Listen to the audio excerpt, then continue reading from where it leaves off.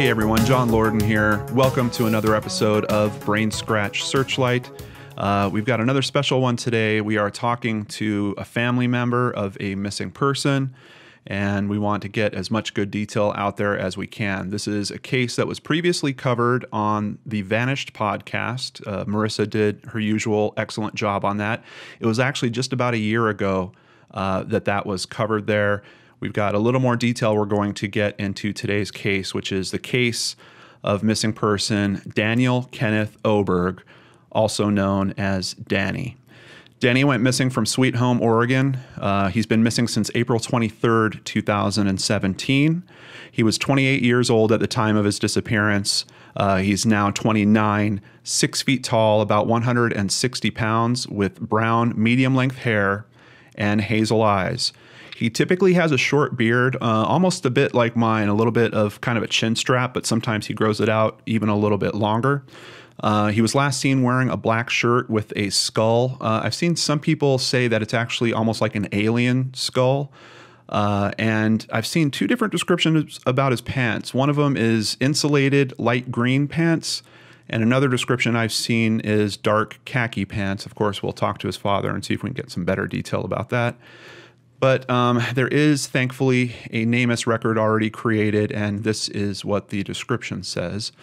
Danny went out with one or two friends over the weekend of April 22nd, 2017, and never returned home. The last confirmed sighting was April 23rd, 2017 at 12:43 at a local Safeway. Authorities found Danny's car abandoned in the Marcola area and searched nearby, but have not located him. Danny is known to camp in the Quartzville Recreation Corridor in Lynn County. Danny originally had left with his two dogs, both of which have been located. So with all that being said, let me welcome his father, Ken, to the show. Ken, thank you so much for joining us here today. I'm glad to be here. Yeah, and of course, know that our heart goes out to you. There are many people that want to see a good outcome to this story. And of course, we know that you must be seriously concerned. We're now well over a year that Danny has been missing. And I'm just really sorry that your family's having to face this and deal with all this. I know this stuff isn't easy.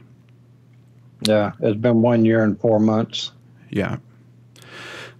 So a couple things to clear up. First of all, the description on his pants. Do we know what pants he was wearing that day?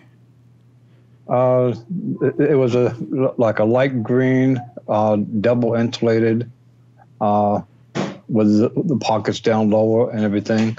I got a pair just like it, and we bought those at Cabela's. So Okay. they're made by Cabela's. Gotcha. Okay. That's a much better description. Thanks for clearing that up. I was also curious, I didn't run into any information about Danny having any piercings or tattoos. No, he doesn't. No piercings or tattoos. Any scars or anything from surgeries that he might have had? He's never had no surgeries. He's wrecked on his longboard a lot. Yeah. And got little scratches on his palm of his hands and on his back and stuff like that. But I don't think any of them were permanent. Okay. Nothing identifiable in terms of scarring or marks like that? No. Okay. Longboarding. So he surfed? No, he just likes to ride a long skateboard. Oh, a skateboard. Gotcha. Gotcha. Yeah. They call it a longboard because it's longer than a regular one. Right. He used to have a motorized one that you could be able to stand on and just tilt it a certain way and it makes it go. Oh, yeah. And he had one of those for a long time until the officers in Sweet Home didn't like him racing them around the roads. They told him it was illegal for him to have it. So he ended up selling it. Oh, wow. Did he run into any issues with officers outside of that in Sweet Home? They were always picking on him about having that longboard with a motor on it. He had a little pocket bike, like a mini.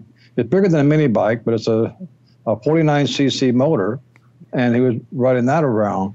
Well, some of these officers, they didn't like that he was riding that. One officer gave him a ticket that showed on the ticket he got cited for riding a off-road motorcycle, enduro motorcycle on the public road. When we went into court on it, he tried to explain to him it was a pocket bike. We even had a description from the DMV, but the judge refused to look at it. He sat there and said, well, we're going to have a trial on this. So instead of paying the $240, it brought it up to over $1,300. Oh, wow. For a trial, and they found him guilty on it. Yeah. Even with all the witnesses and proof that we had, the justice system in that town is really bad. Kind of a small town type situation? Yeah, it is. Yeah, gotcha. There's a little over 8,000 people that live in Sweet Home. Okay. Yeah, unfortunately, I've heard that story once or twice before when it comes to missing persons and law enforcement in small towns. Sometimes there's some pretty interesting things that happen in those areas. Also, in case anyone noticed, yes, Ken is with some other family, so you might hear some kids occasionally in the background. And I just wanted to give a big thank you to Chris for helping out with all the technical stuff and getting us rolling on this today as well. How many siblings does Danny have? He has his younger brother, Chris, and an older sister. Her name's Jennifer. Okay. She lives in Liberty, Missouri. Okay. And you are no longer married to Danny's mother, right? No, we've been divorced since '96. I've been a single parent since then. Okay. So, yeah, it's been rough. I mean, it's even rougher now, not knowing where he's at. Yeah, yeah. And I'm sure she's very concerned as well. Do you talk to her often about this? Yeah, she brings it up every once in a while, but she said that she has spoken to him through God, through her dreams and all that, and that she wants to have a memorial, and nobody else wants to. They want to find out what happened. Yeah. But as long as it eases her mind a little bit, it's okay for her to think the way she's thinking. But I want to find out what happened and have justice done. Yeah, absolutely. And I know a lot of people deal with these types of issues in different ways, and I do understand that some people sometimes just want to kind of push through it and just assume that the worst might have happened. And it sounds like she might be in that type of situation. But, you know, it doesn't necessarily have to be just a memorial. It could be a vigil. It could be a gathering of people to just get your spirits together and to talk about him and to share time with each other and good memories with each other, and maybe even get some hope reinvigorated for some type of change in this case. Because I know you've been sitting with all these unanswered questions for a long time now. Sometimes it can help just to get people together for something like that. Can you tell us a bit more about Danny, some more about his hobbies and interests as he was growing up? He's always liked to do video games. Mm-hmm. He liked to play video games. He's really good at math, like I am. He had a little bit of problems in high school with history and science, I think it was. Yeah. But other than that, you could bring him a computer and he'll find out exactly what's wrong with it, order parts. If you want a computer built from the ground up, he could do it. Yeah. Any way you want it. If you want it for all kinds of games, or if you just want it for just normal household use, he could do whatever you want. When they started making these newer smartphones, if people say, well, I got to get rid of this phone because a piece of glass broke, they bring it over to Danny and sit there and say, hey, can you fix this for me? He would order the piece of glass from overseas and replace the piece of glass and save people a lot of money. And lots of times he wouldn't even charge them anything for doing it. I mean, just for the whatever it cost for shipping and handling and the parts that we had to buy. Wow. And I helped him get into a little bit of, since he couldn't he was working at a company where they were doing the Oregon freeze-dried food, mm-hmm. and that when they laid him off from that, he wanted to do something to make some money. So we were ordering some really fancy shoes from overseas, but you got to buy them in big quantities to get the lower price. So I helped him out on that, do the front money, and my credit card, and then we get the shoes for like $20, $25, and they're worth $100, $150 here in the United States. Yeah. And he would sell them and this and that. I mean, okay. He was always doing good favors for other people. And I mean, anytime anybody came over, if they were hungry, he offered them food. He offered them a place to stay. He wanted to play video games with them all night. Yeah. He was more of a night owl.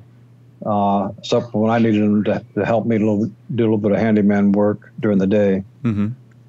Yeah. Sounds like a really, really nice person. I'm really sad to hear that he's missing right now. So he was living with you. Yeah. Okay. And we know that he was doing kind of odd work here and there for just making money. He didn't have a day-to-day job at the time he went missing? No, he didn't. Okay. Did he have a significant other? He had this one girlfriend, but they weren't working out, so he broke up with her. Okay. And no, he had a lot of girlfriends that he would play video games online with, and he would have other girls come over there just for friends, but no actual girlfriend. Okay. Okay.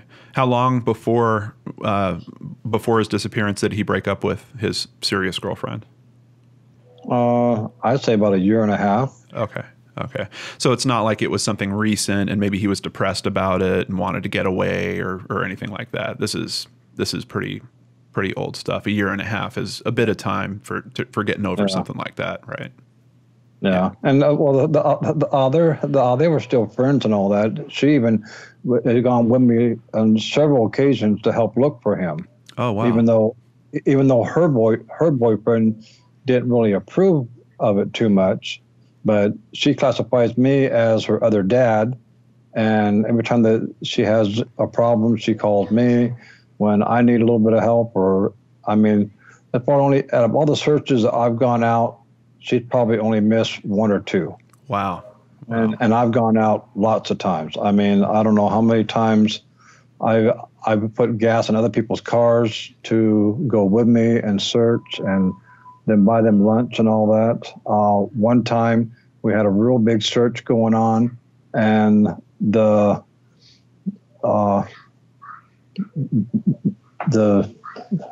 place across Key Bank, Subway, he used to go there a lot and get sandwiches. Uh-huh. When the manager knew we were having a big search, she made up and paid out of her own pocket a whole bunch of sandwiches and chips and everything we could take to another location down by Marcola, and had food for everybody that showed up. I thought that was really neat that the lady from Subway actually did that for us. Yeah, absolutely. That's something I always appreciate about looking into these types of cases, is hearing about humanity and good people helping other good people. Yeah, I really appreciate that people are able to do things like that to help people in need. So please tell us about the last time you saw him. Well, it was on a Sunday morning. I got up early because I was getting some text messages asking if I could help disassemble some kitchen cabinets for a friend of mine to reuse them. And I was having coffee, and next thing I know, about 7:15, 7:20, my son comes in the front door, looks over at the couch where I was sitting and says, "What are you doing up so early?" I says, "Well, when people text you at 6:30 in the morning, it's kind of hard to go back to sleep. And I got a few things I got to do before I go do this, but I really need help finishing up that house that we've been working on together. We got to finish sanding the kitchen cabinets down and put the varnish on them today. If we could do that this afternoon." He says, "Well, I got a few things I want to do, and I got to take some friends home, so I should be back between 2:30 and 3:30. Okay. And it sounded like he really meant it and everything, and he wasn't tired or nothing. from being out all night, and then he never came back, never came home. Okay. And obviously, with the conversation you guys had, there was his intent to get back to you later that day to help you with that project. So there's this weird thing where some of the news stories are saying that he went camping, and we know that he didn't go camping, right? All his camping stuff was left behind at home. Yeah, all his camping stuff left upstairs. His fishing poles were upstairs. Yeah, and that was a little thing I caught in the Vanished episode. I think at that point they were thinking that the fishing poles might have still been missing, but you've found the fishing poles since, right? Yeah, well, one mysteriously turned back up in the back of my pickup truck with a canopy 2 weeks after he went missing. But the brand new one that he bought, that it retracts down to 18 inches. Mm-hmm. He just bought that one with a new reel. That one was in his drawer upstairs. Okay. Now, the Wednesday before he went missing, him and his grandmother drove out to the coast. He bought a really nice backpack, it's like a camouflage, but it's more like, it's not the dark colors, it's the lighter color of the camouflage. Mm-hmm. And he bought some rope, and he also bought some a bag of rubber bands, and he bought one sleeping bag. And him and his grandmother had a real nice time at the coast and all that. And on the Friday before he went missing, he was really surprised. We just found out about his income tax, and he sat there and said, "Well, when I get my income tax back, I want to fix up my '92 Ford Ranger 4x4 and put a canopy on it. And me and Grandma I want to take her up and down the Oregon and Washington coast and go camping at all these campsites. Be gone for a couple of weeks to a month and just get that done. When my money comes in, we get the truck done." So he had plans. That's why he's getting all this camping stuff. And he was really shocked that he got so much money back for the part-time that he was working. Mm-hmm. But I told him, well, if you claim zero, you get more back at the end of the year. Right. You get less now, but you get more back at the end of the year. That's what he did. Yeah. Because when he was living with me, I never charged him for rent.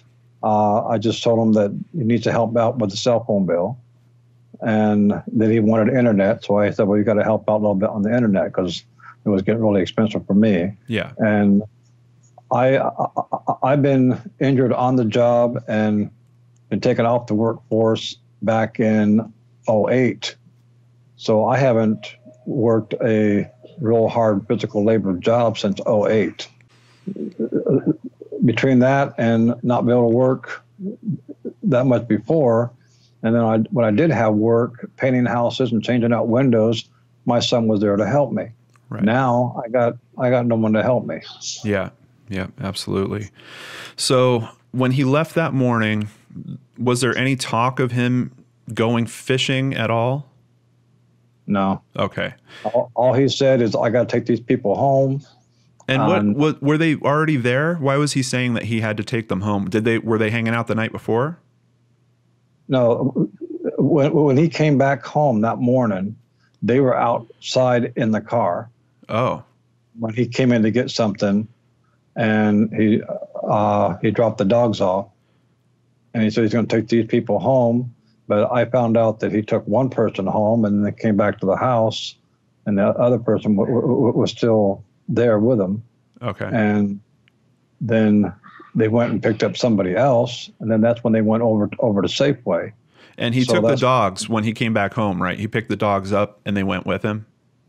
Yeah, he just left the dogs there for a little bit. Yeah. So they could eat a little bit, and then when he left again, he always takes the dogs with him. Yeah. I mean, hardly ever did he ever go anywhere without those dogs. Yeah. The mama dog with the pit bull, it used to belong to his girlfriend Michelle, mm-hmm. But when they broke up, the dog was more toward him than her, mm-hmm. So she gave the dog to him.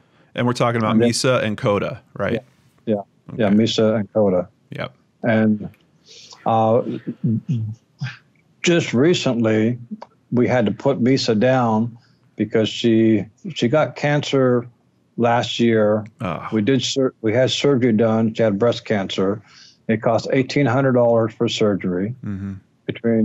Between me, my ex, and the grandmother paid for the surgery. And now, just 2 weeks ago, it came back really bad, and she was in too much pain. And the vet said, well, it's going to cost a little more to do it this time. Then that same night after we got back from the vet, she was scratching. She ripped it open, and she was in so much pain that took her back to the vet that next morning. I didn't even get a chance to say goodbye to her or nothing, and they said they had to put her down. She was in so much pain. Wow. I'm really sorry to hear that, especially after knowing how connected she was to your son and not knowing where your son is and having at least the little bright light of these dogs finding their way back to you. Yeah, that's a terrible thing to happen. So you were starting to talk about the sighting at Safeway. First of all, when he came back to your house, were you gone when he came back to your house and picked up the dogs, or were you still there? Oh, what I heard is he came back the second time. I was already gone. I had to go to my other house. Okay. But so we don't have a good time frame of when he came back that second time, or do we know specifically when he was back? Well, I found out because my Uncle Donnie, he came by around 10 o'clock. Okay. I left at 8:15. At 10 o'clock, he was talking to Danny outside, just picking on him, harassing him, saying, well, I'm gonna, where's your dad at? And he said, well, he went to the other house to do some work because I had an empty house that someone totally thrashed it. Yeah. And he sat there and said, well, I don't know if I should go help him or just hang out and pester you today. Mm-hmm. He said, well, no, I got things to do and this and that, so you need to go over there. And that was about 10 o'clock. Okay, so we have 10 o'clock, and then the next sighting after that would be the Safeway sighting at 12:43? Yeah. Okay, and the only way the detectives found that out is after we got the car back. We didn't drive it after we got it back to the trailer park where my ex and the grandmother lived. Mm-hmm. And I kept on calling the detective every single day saying, you need to come up and search this car. There's too much stuff. There's the stuff in the car that don't belong to my son. Yeah, and just to let everyone know, so he disappeared with the car and the dogs, but the car was found just, 2 days later after he disappeared? 2 days later, 42 miles away. Okay. And the dogs were still missing at that point? Yeah. Okay. Yeah, that's really strange. And what was the name of the area where the car was found?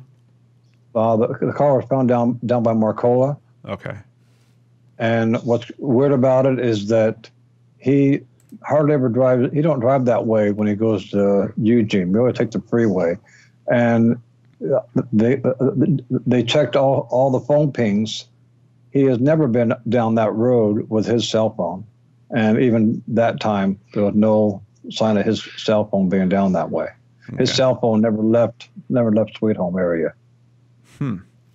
That's really weird. So you do find the car, and they find a Safeway receipt in the car, right? And that's what tips them off to go look for the footage? Yeah, it was me that found the receipt. They were getting ready to leave. They picked up some vegetable oil and some like I think it was a Monster or Red Bull. An energy drink.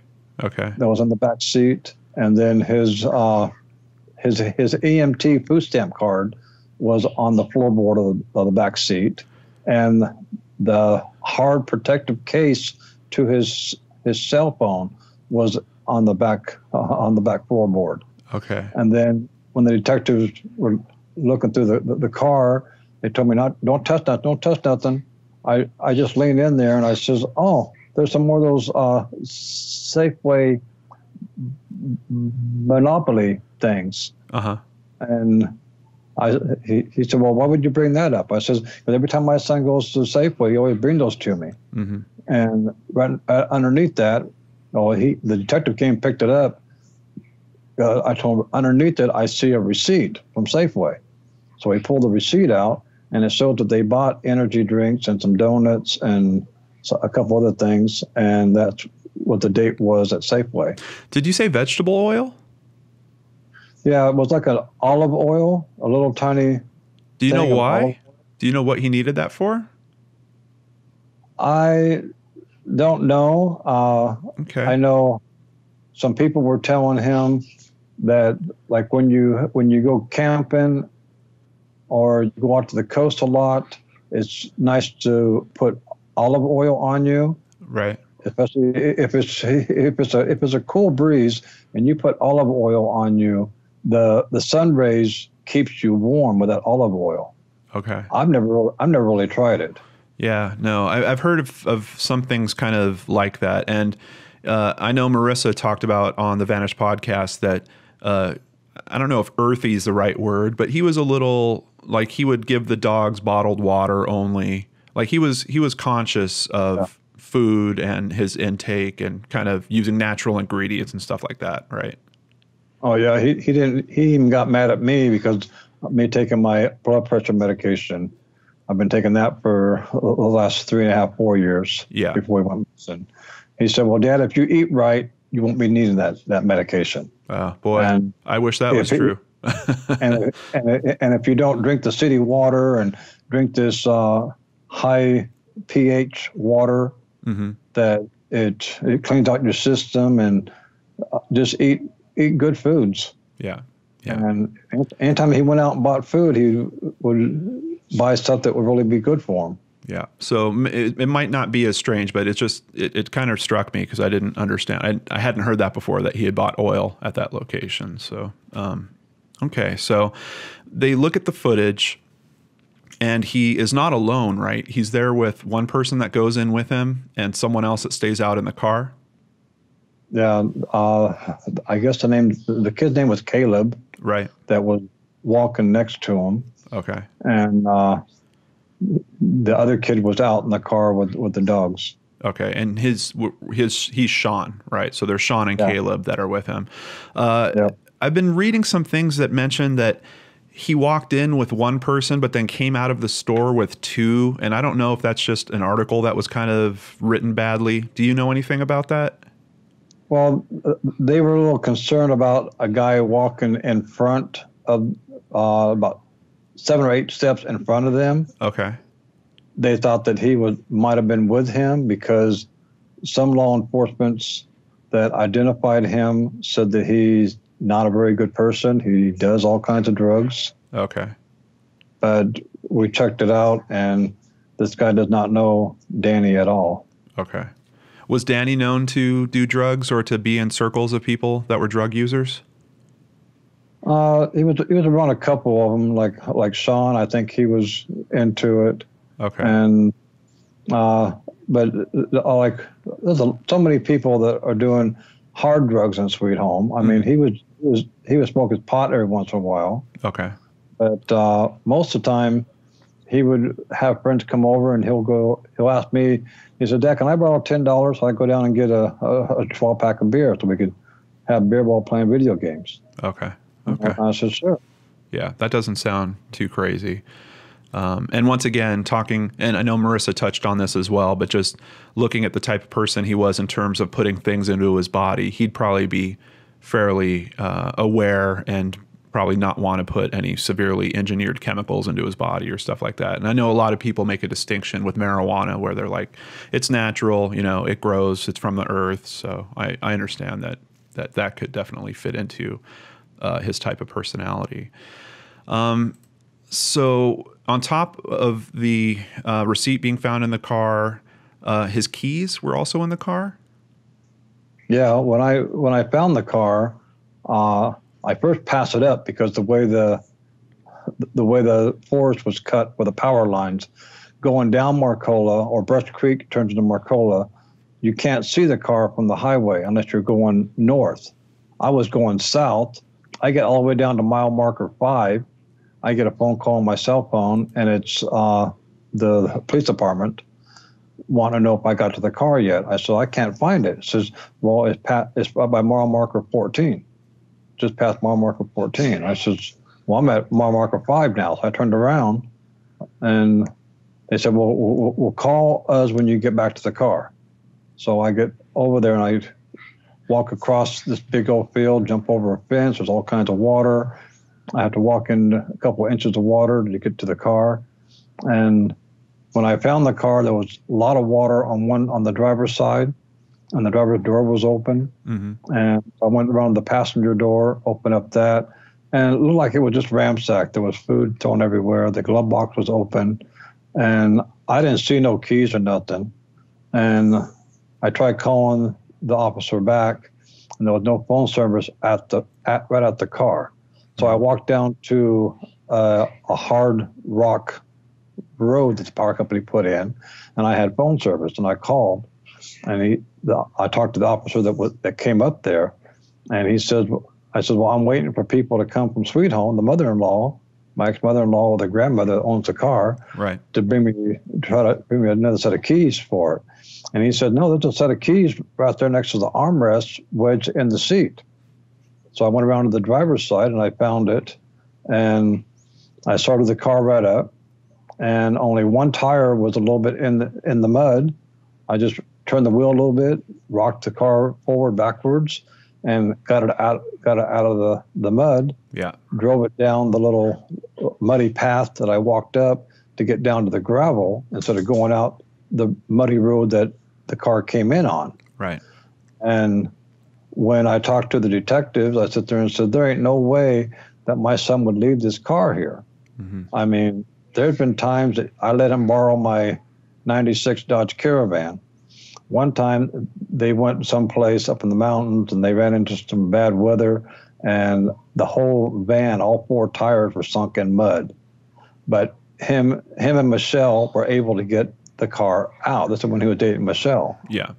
And they were able to get the car out without no problem, and not have to call and bother Dad to come tow him out. Right. Well, and even you, when you were there, you still found a place where you could get cell phone signal, and we know that he had a phone, right? Yeah.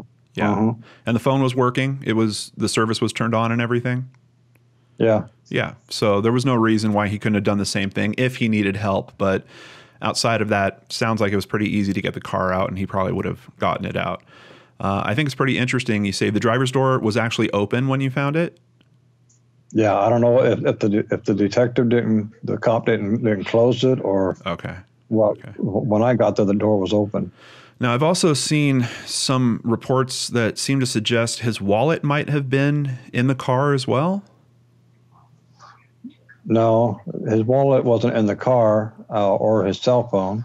Okay. Just the case to it. Okay. The hard protective case was inside the car. Okay. And what was also odd is the power control knob on the side of the driver's side seat was busted up, and the seat was pushed all the way back. Okay. So I don't see how I had to figure out what button to put, because the handle was broken off, to get the seat forward so I could even reach the pedals. Okay.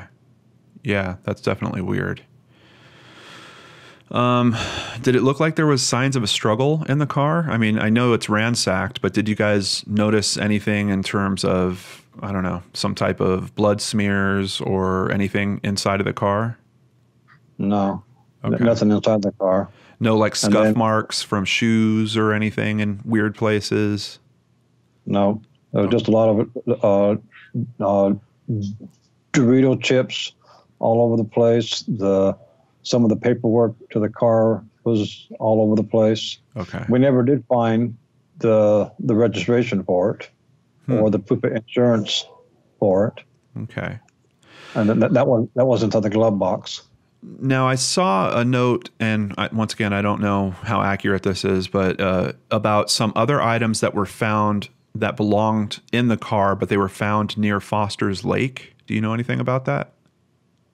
Well, there was some things that I found that he had a St. Patrick's hat.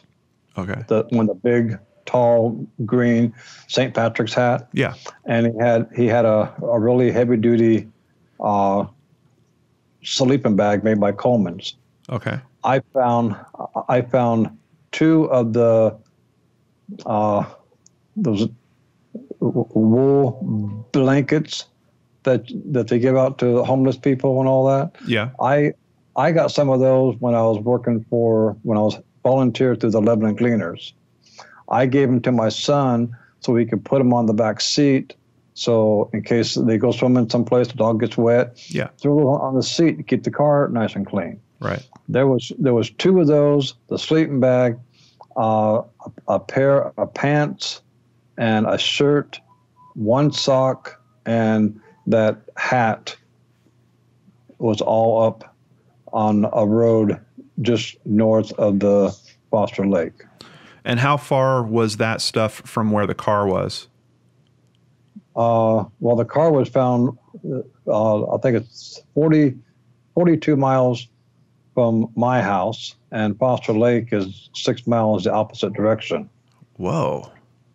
That's really strange. Did any of those friends that he was driving around, did they live out in that area? There was a couple, it's out by what they call North River Road. Yeah. There's a lot of friends of Sean and Caleb's. Yeah. That lived out in that area. But I don't see why Danny would be way up on that one hill. I mean, it was way up by Mark's Ridge. Right. And it's a all wooded area. Not very many houses on that road at all. Okay. Oh, all right. So on top of Danny going missing, it seems that Sean kind of disappeared around this time as well, right? Yeah, because when I got the phone call on the 25th, about 11:05, about the car, we went down and got the car. As soon as I got back, I get on the internet, get on my laptop, and I look up my cell phone bill, and I couldn't see the current bill. So I call on the phone, and they walk me through it, and I got all the list of all the current phone calls. Mm-hmm. So then I started calling these numbers, and the number that was on Danny's phone that would call a lot, I called, and some lady by the name of I can't remember her name right now, but she sat there and she answered the phone, and she sat there and said, "This is Sean's adopted mother." Okay. And I sat there and said, "Well, you know where Sean's at?" Says, "He's supposed to be at your house. That's why I got his phone." I says, "Well, I haven't seen Danny since Sunday, and I just got a phone call from the police down in Marcola that the car was found down there, and we can't find the dogs. So can you see if you can locate where Sean's at? Maybe Sean knows what happened."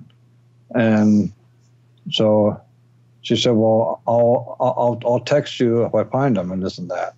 She started sending me text messages saying that she can't find him, and nobody knows where he's at. And then finally on the 28th, she got back to me and said that, yeah, we did find him and he's home safe. So where he was from the 23rd until the night of the 27th, when she found out he was home by the 28th, we don't know. It's just unexplained. What about Caleb? Do we know where Caleb was during this stretch? The detective didn't tell me too much about that. They said that he was taken home after they went to Safeway on that Sunday. Okay. So tell us about Coda and Misa. How were they found? What happened around that? Well, I kept on seeing muddy footprints a couple of days after we got the car. So every time I would take the special grain-free dog food that my son bought for his dogs, I would take that out there, and sometimes I put it up higher so that little varmints can't get it. Yeah. And I would see new fresh tracks and all that. And so every other day I would double check that food, and the food would be gone. Mm-hmm. So I'm going down there all the time checking the food and keep putting more food there. And that's when the detectives started doing more search. Well, on the 11th day, they asked a local resident that lives just a mile down from where the car was found, asked if we could search the backside of your property. We're looking for this young gentleman with his 2 dogs. They had a picture of Misa. We didn't have no picture of Coda. Mm-hmm. So the guy at the residence sits there and says, well, this dog and the puppy that came down on my property. And we were able to catch the puppy. We've had the puppy here for a day and a half. But the mother dog kept on barking at us and tried to attack us and then ran off in the woods because we wouldn't let the other dog go. Yeah. And that's when the detective was in Albany, and he, instead of calling me, he came by my house. He sat there and said, well, they found the dog. Search and rescue down there right now with him. And I said, well, I want to go get him. He says, well, you come down tomorrow and pick him up. I said, no, I'm going to go right now. I want the dog back. Yeah. So I got in my truck and went down there, and I mean, as soon as that puppy seen me, that guy could not hold on that leash hard enough, almost pulled him to his knees. Yeah. When that dog came toward me. Well, I've always called the dog Dakota, mm-hmm. and instead of Coda, and so I guess he likes Dakota better now because I've had him for all this time. But yeah, and then we kept on going back down there searching. I mean, we even took the puppy with us, and me and Michelle went down there a lot with the puppy, and the dog would run us into all these blackberries and everything, and we were trying to figure out if it's tracks where Danny would be at. Yeah. But we're finding more signs of rabbits and deer than any human tracks. Right. So, and I mean, for the first couple of days, I had to really nourish Coda back because he was just ribs and bones when I got him back. Yeah. And now you wouldn't believe how much bigger he is and how much healthier and all that is. Yeah. Sometimes he's worse than a 5-year-old, leaving a 5-year-old at home, unattended. He likes to get into things. Yeah. So how many days after did Misa get found?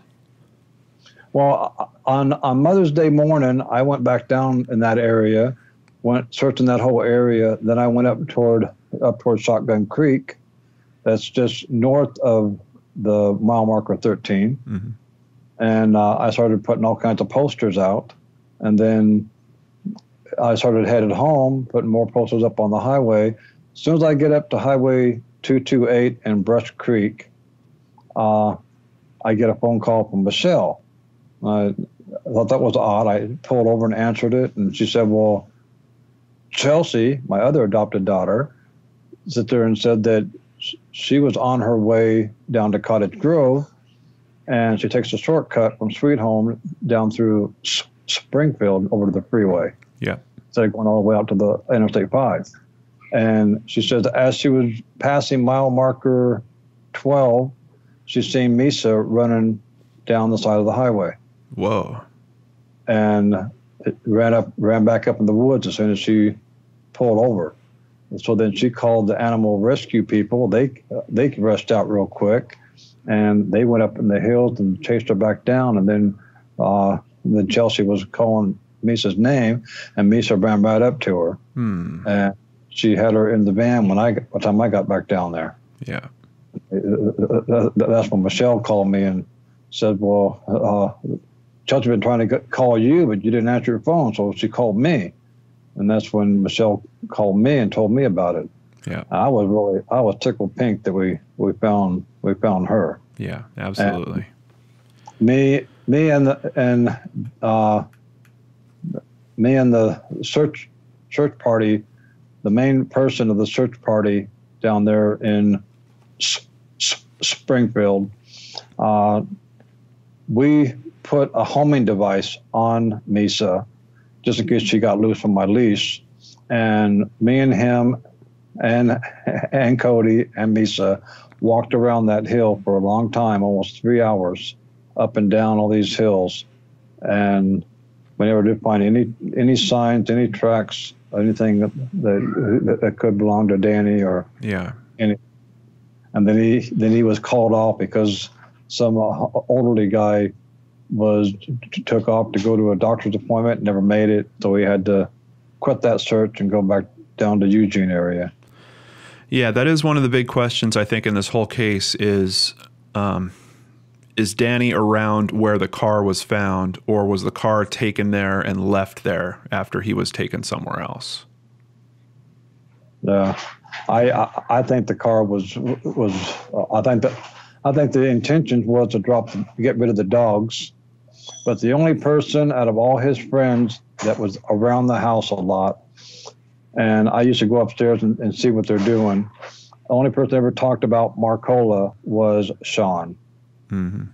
He said he knew people that lived down that area that grow marijuana. Okay. Has Sean been interviewed by the police about this? Yeah, I wasn't present, but they said they interviewed him a little bit here and there. Okay. And then there was a rumor that he's been cleared 100%, where he has not. No one's been cleared. Yeah. I don't know.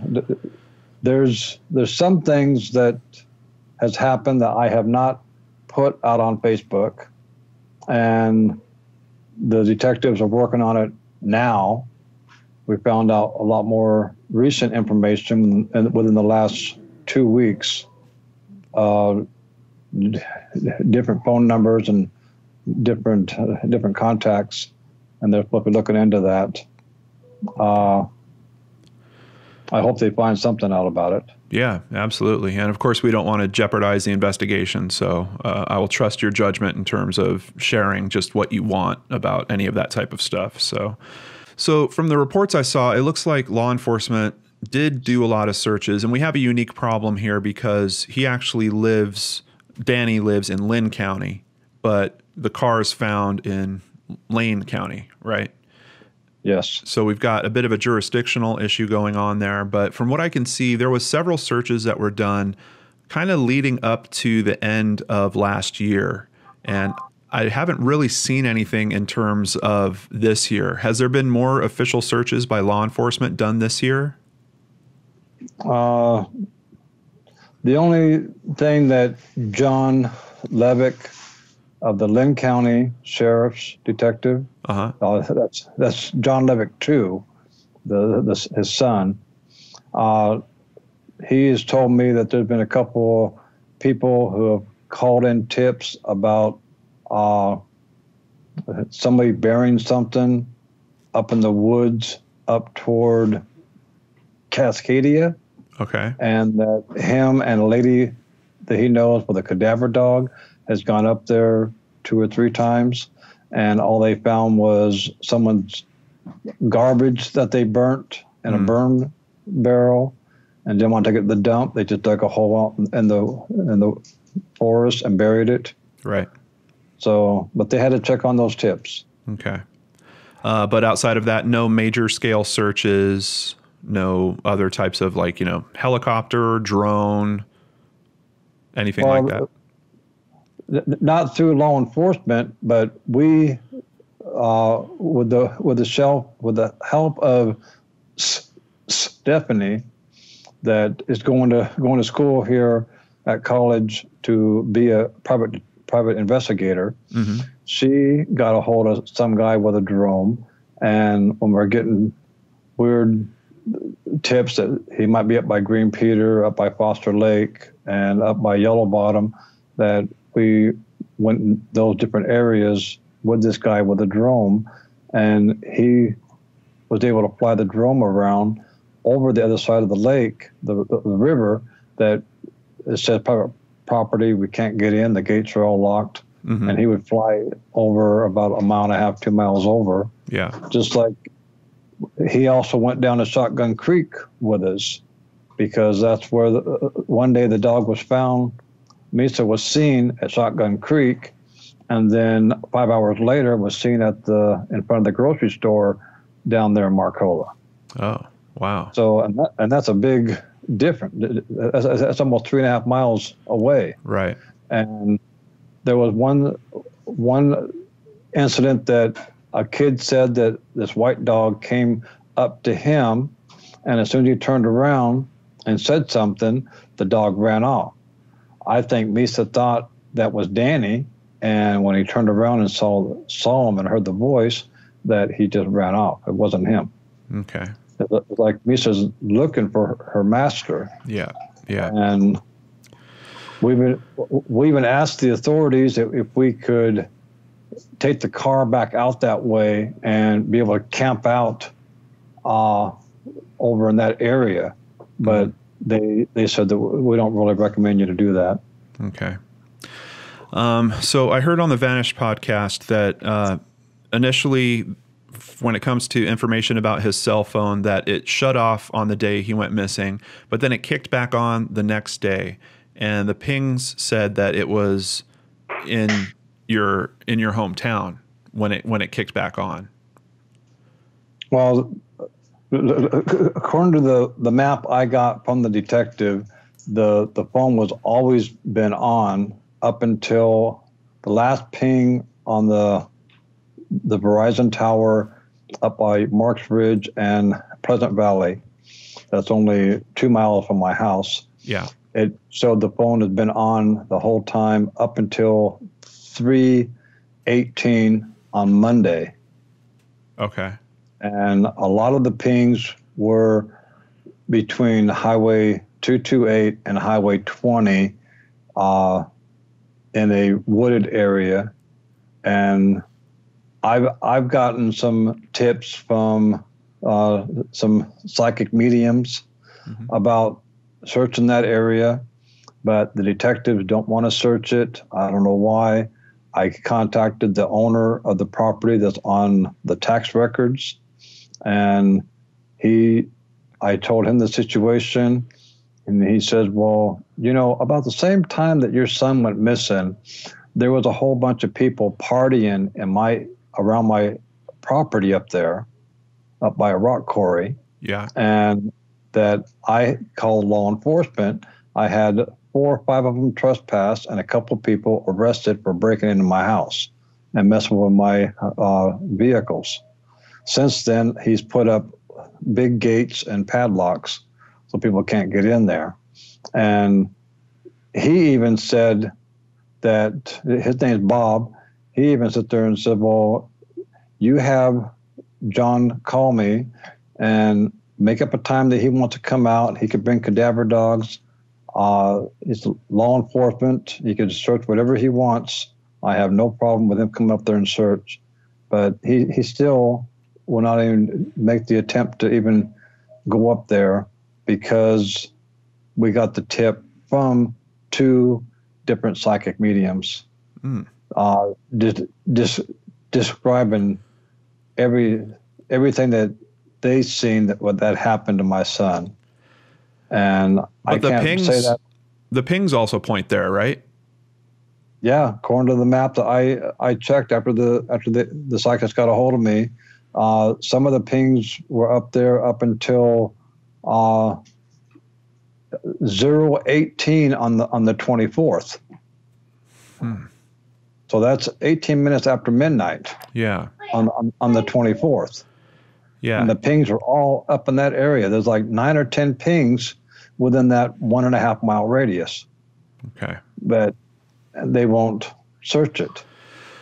Has it been tough trying to deal with this investigation? Do you feel like they're doing everything that they could be, or is this just another one of those stopgaps in a long list of stopgaps with how this is going for you? Well, at first, Chad Rogers, the main detective, he was having a hard time tracking down and talking to people because the law enforcement in Sweet Home would not give him any information where these people reside at. Whoa. Wow. The local authorities says, it's not our case. We don't want to get involved. These people are homeless. We don't know where they're at. And I told Chad, I says, no, these officers know everything that's going on in this town. They make it known if there's somebody new in town, they want to know who it is. Right.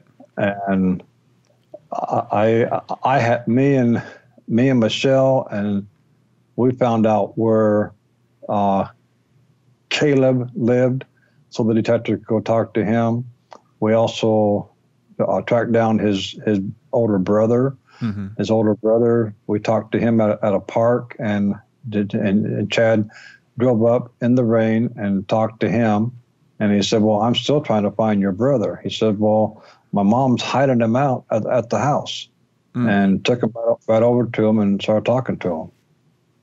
Wow. And then Chad was kind of iffy about, well, why is this law enforcement doing this? Why don't they want to help?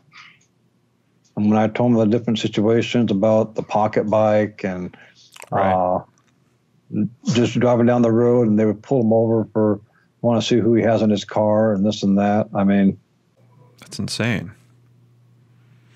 And the types of charges you're talking about, I mean, I can't believe that they were that focused on him. I mean, having, a motorized board and having a pocket bike. And I get that, you're not supposed to be using that stuff on public roads. And I get that there's charges but wow, it sounds like there's so much more going on to that story. I don't know why they pinpointed their focus on him like that.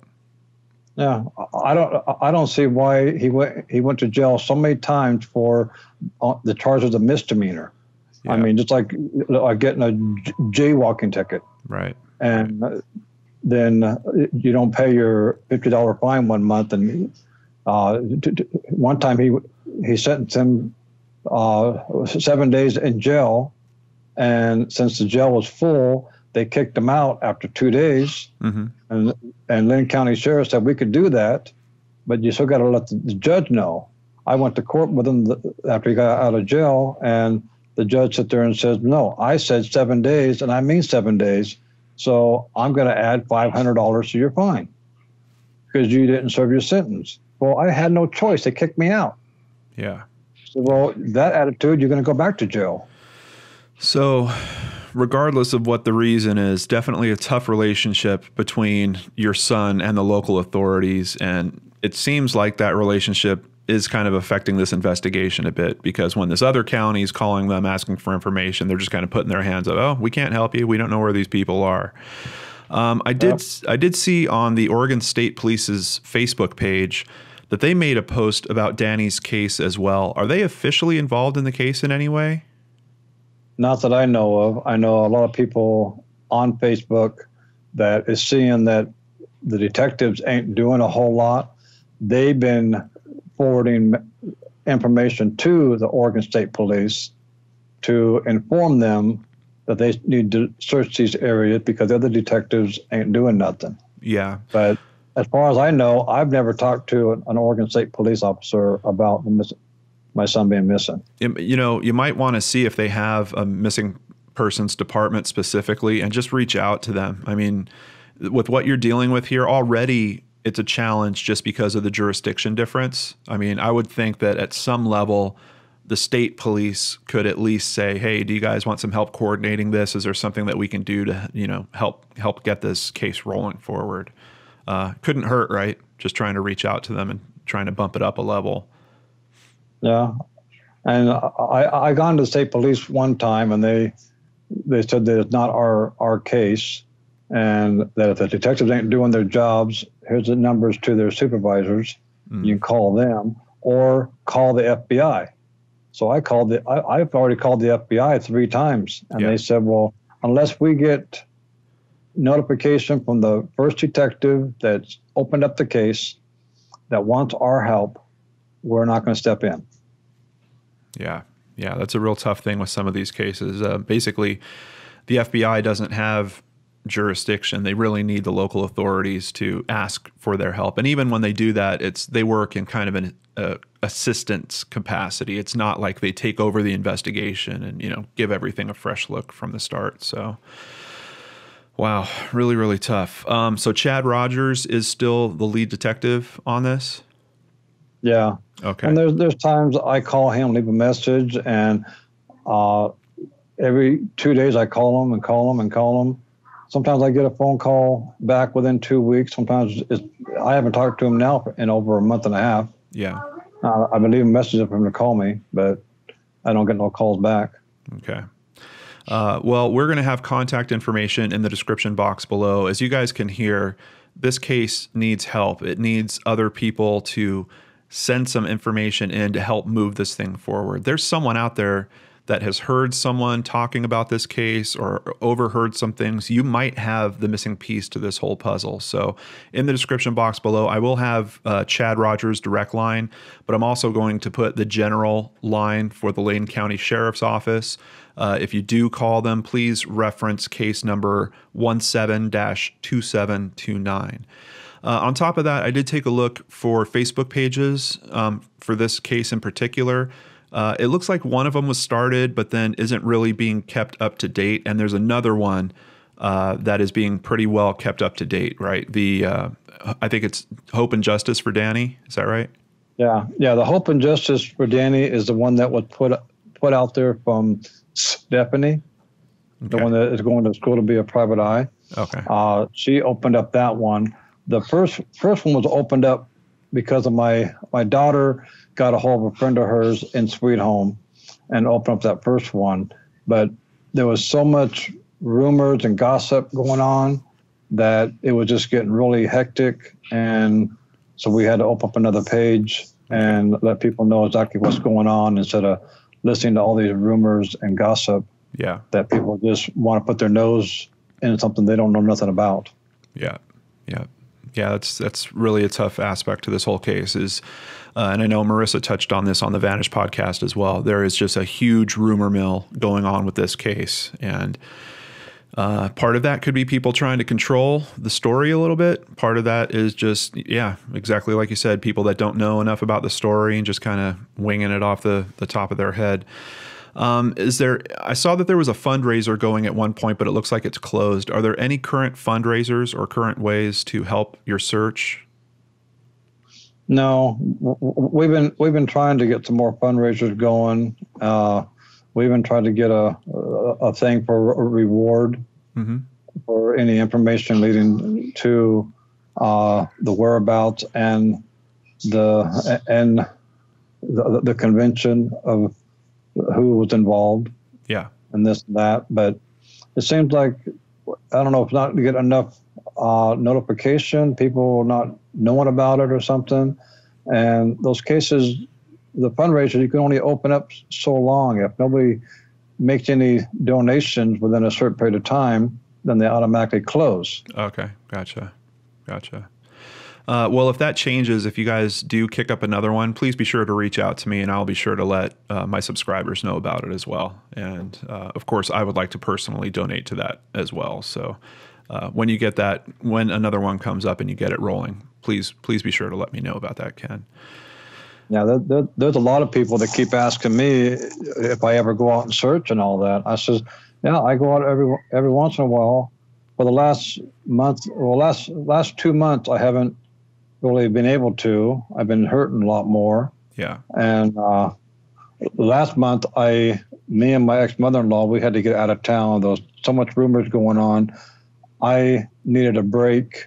I didn't post nothing on Facebook because of the stuff that was going on, suspicious activities around my house when I was there. I didn't want anybody on Facebook to know I wasn't home. Mm-hmm. And have my 85-year-old grandmother watching over the dogs for me. Yeah. She did an excellent job for her age. But I had to get away. I had to talk to more of my family. I went back and surprised my sister, my nieces, 2 nieces, and a nephew that I haven't seen in 23 years. since my dad passed away, and went back to Moline, Illinois, and saw them. It helped me out a lot, but then as soon as I get home, it seems like the hurt just hurts worse now, because I want to get out there and do more searching, but my vehicles are breaking down. Yeah. Some stuff I could do myself. Other stuff I need help on, and it's so hard. But every time anybody wants to go out and go searching and all this, and they want to take their vehicle and to drive with me, I offer to give them gas money, I offer to buy them something to drink, lunch, whatever, and everything. I don't want it to be like somebody doing this just for free. They're helping me out. Yeah. Yep. I hear you. If there are searches coming up, can people see about those at the Hope and Justice Facebook page? Are they announced there in some way? Okay. Yeah, that's where they'd be announced at. Okay, excellent.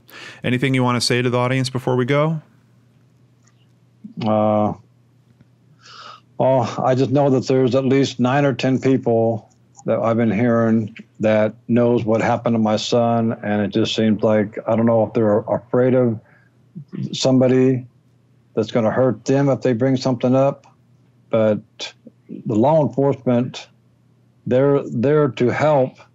You could be anonymous and you can call in and give tips and not give your name or nothing, and they look into it if this really sounds good, that and let them do the main work and everything. You don't have to just drag the person in, but call in and leave some tips about this and that and things that you hear about.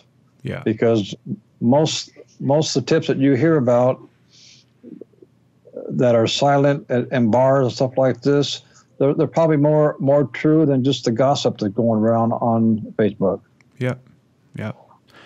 Someone out there has the right piece of info and they might not even know it. So if you have any info on this case, please call it in.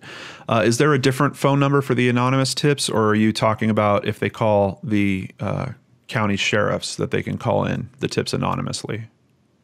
Well, on the site, there's a missing person tip line. Okay. That they call into. Okay, so we'll have that number in the description box below, so you guys can use that specifically for anonymous tips.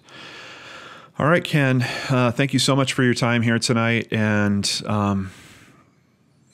I want to tell you, be sure to find some way of taking care of yourself in all this. I can see that you're exhausted by this. It was nice to hear that you at least got some personal time and went and rallied around your family a little bit. Remember how you might need that from time to time, just to keep yourself moving on all this. And just know that there's many, many people out here that care. We want a conclusion to this for you and your family. And so that if you do need to have a memorial, you have a memorial. If there's some other outcome, whatever it is, we want you guys to have those answers, because I know how hard it is just having these questions that you're faced with for so long now. So I'm really sorry that you're dealing with this. Thank you. Once again, thanks to Ken Oberg for spending some time with us on today's case. And I just want to ask, if you have some information, please use that contact info in the description box below. Please get that information into the hands of people that can act on it. Let's do something to try to help this family figure out where Danny is. Take care, everyone, and I'll see you back here on Friday with a brand new Brain Scratch.